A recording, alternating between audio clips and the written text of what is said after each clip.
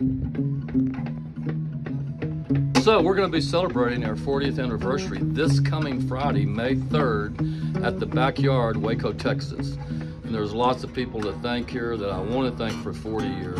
That goes on and on, including the customers that have helped us maintain our statue here in Central Texas. And also the people that just stuck with me through the thick and thin that, you know, believed in us. And from bankers to musicians to family and friends. And we began in 1984 as a consignment center. Ironically, we're kind of ended up as a consignment center, but we went on to fill the gap in between the original holze-music and Ray Henning's Heart of Texas Music, which I managed for approximately 3 years until Ray wanted me to move to Austin. And so I went down and helped out a little bit. And Ray goes, "Hey, we want you in Austin." I go, "Yeah, Ray, I don't think Austin's really for me." And he goes, "Well, are you telling me you're quitting?" I go, "No, I'm the manager of Waco. Are you telling me I'm fired?" And he goes, "No, no, no."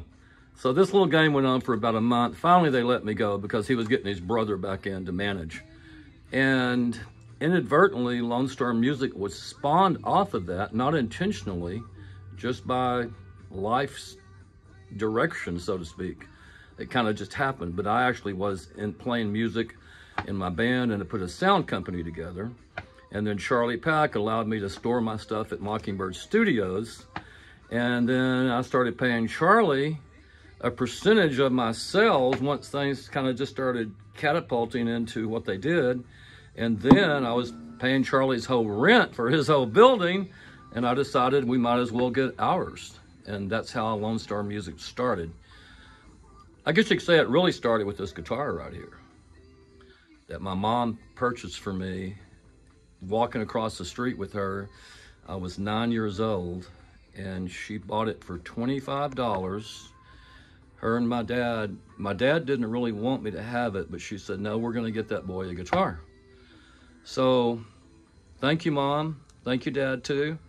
But this guitar is really why I'm here when you step back and look at the big picture. If it wasn't for this guitar, it would have never led into Waco, Lone Star Music, meeting my 48-year friend, Ted Nugent, and becoming a friend with the whole Nugent family, and now doing stuff with Ted and all different forms and facets of rock and roll, hunting, etc.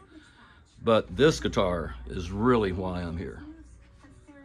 So, but yeah, we're gonna be there this Friday, and it'll start out with Jared Poole, David Matthew Doran on an acoustic set, kind of what this represents.